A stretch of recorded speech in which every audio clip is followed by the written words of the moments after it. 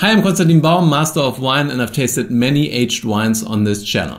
The 1916, the 1863, and even the 1845 vintage. But today I'm going to taste a wine that is even older than that.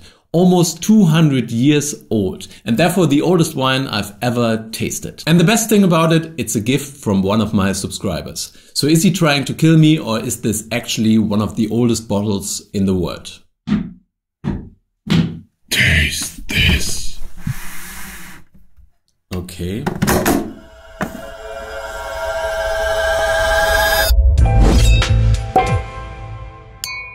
Looks like he was not joking. This appears to be a bottle of 1825 Madeira. Just so you understand, the grapes for this wine were harvested roughly 100 years before my grandparents were even born. It was 10 years after Napoleon was defeated at the Battle of Waterloo and Charles X was King of France.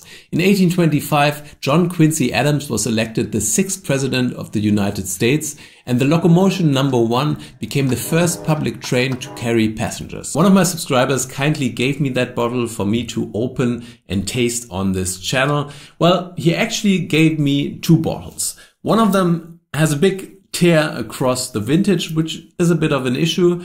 So I'm going to taste this bottle and I'm going to keep that bottle for reference. So how did these bottles survive 198 years? And is this wine still drinkable, or will this be my last wine tasting?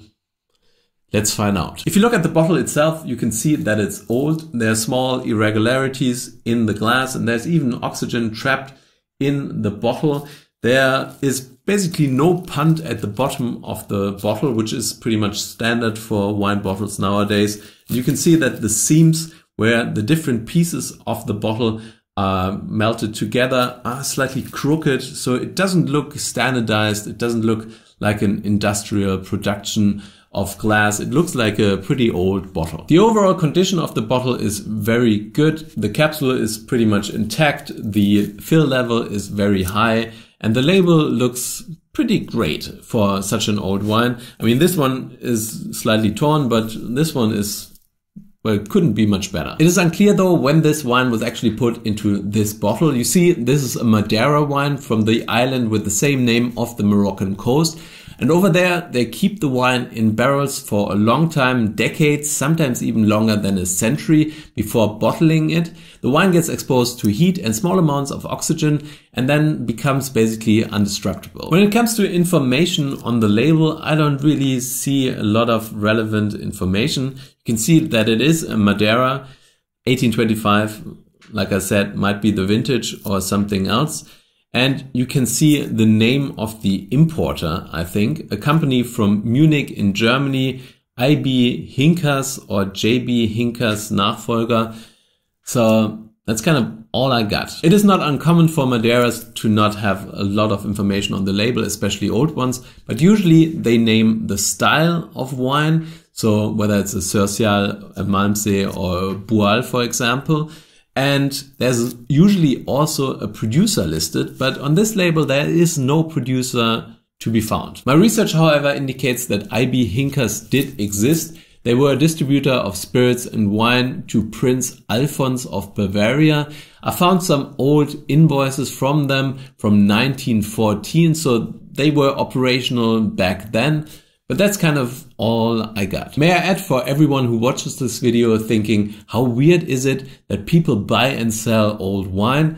There are actually people who buy and sell old invoices. In some online forum, I found an old tasting note for this wine, which rated it 5 out of 5 stars. And the tasting note read something along the lines of, "Le vin est fort mais extrêmement équilibré, la douceur n'est pas élevée." So that person basically says the wine is strong but very balanced and the sweetness is not too high. But that's kind of all I got. So I think I just have to open this and, well, and see. So like I said, I'm going to open the damaged bottle, but I think it's pretty clear to see that these wines are exactly the same. So this one should also read 1825.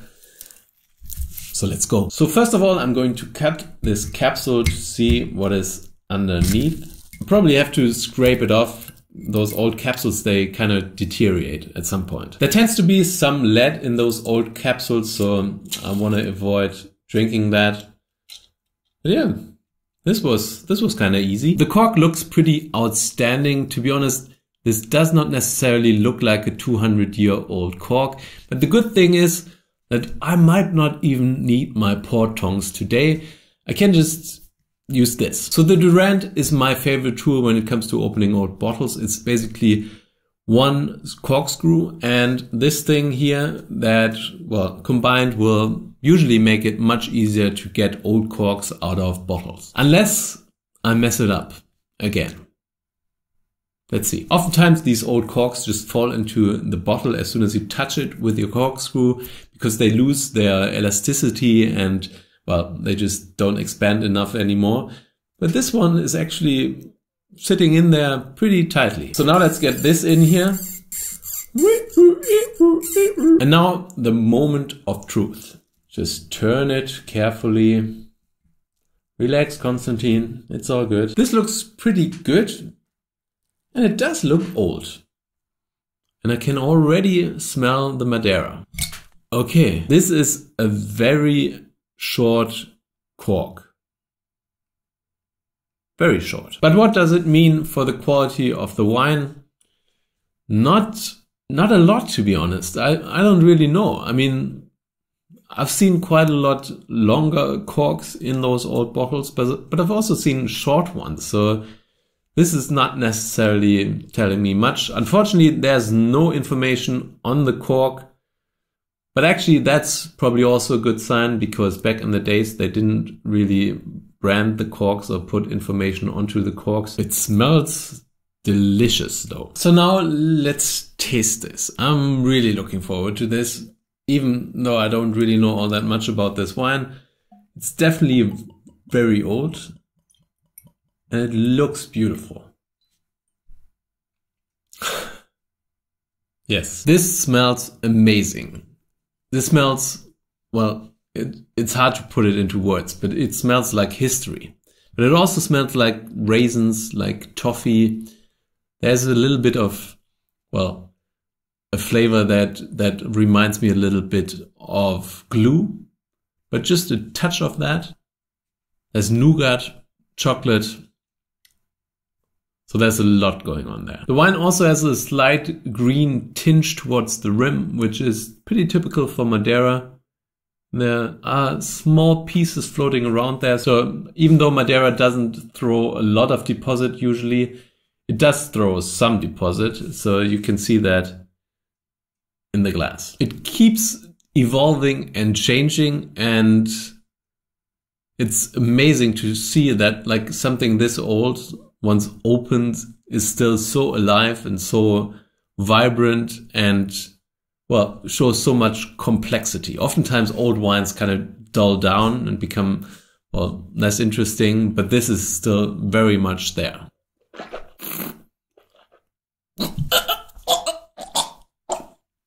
Just kidding. It has pretty much perfect balance between sweetness, these raisiny character and the sweet notes, and a super fresh, very lively acidity. So this is from the time when they didn't have to put the alcohol level on the bottle, so I can only guess. I mean, this will definitely have elevated alcohol levels somewhere around the 20% or 20 ABV mark. But it's very well integrated. The acidity is still very much there. There is so much balance there. So what style of wine could this be? I'm not 100% sure. It is, due to this acidity, I would probably say it's more of a Boal or Verdejo style, because there's quite a bit of sweetness there, but also lots of freshness. But at this age, it's kind of difficult to distinguish between the different categories. There's now like cream flavors coming through, peaches. It's getting more and more exciting. So I'm pretty sure that this bottle over time will become even better, more complex, more interesting. So this is delicious. You know, I can actually go out there and tell people that this is work. It is not. This is an experience extraordinaire. Thank you very much, Sebastian, for sharing this bottle with me and allowing me to share it with all of you. So I'm going to rate this wine 99 points. I think it's not quite perfect, but it is absolutely outstanding. And maybe the fact that I still don't 100% know whether this is 1825 vintage or not kind of skews my scoring slightly, because this is a beautiful wine. All right, this was another outstanding wine tasting experience. I think the most amazing thing about this though is that I have an audience who appreciates my content enough for them to bring me a bottle of this amazing wine, allowing me to taste it in order to make sure that I can share it with the world. Thank you guys. I appreciate that so, so much. I need to say thank you to Sebastian, and I'm going to his hotel and, well, tell him about his wine. So Sebastian, your wine was not good. Oh. It was great. Oh, wow. It was delicious. That's amazing. So tell me a little bit about the story behind this bottle, or those two bottles. How did you get them? Yeah, at some point I started to collect wines and spirits, and I was browsing the internet because my intention was to get the oldest possible wine, which is possible to buy. And I saw this label 1825 and I thought maybe it could be a good bargain. Just the problem was I had no idea if it's authentic and also if it's really from 1825.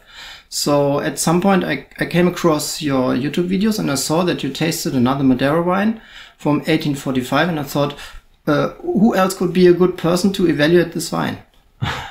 Yeah, you came to the right place, that's for sure. I actually left some for you, that's for sure. The bottle is not empty, and the other one is still untouched. Thank you so, so much for Yeah, thank you this. too. I will be very curious to taste it on my own, because I never tasted it yet, so I'm waiting for that. Thank you very much too. Yeah, you will have fun with it, I'm sure. So thank you for watching. If you like this video, please like it down here. Subscribe to my channel if you haven't done so already. The question of the day is, what do you think? Is this 1825 Madeira or not? Let me know down below. Hope I see you guys again very soon. Until then, stay thirsty. And I'm going to finish this glass. And maybe I'll pour myself another one.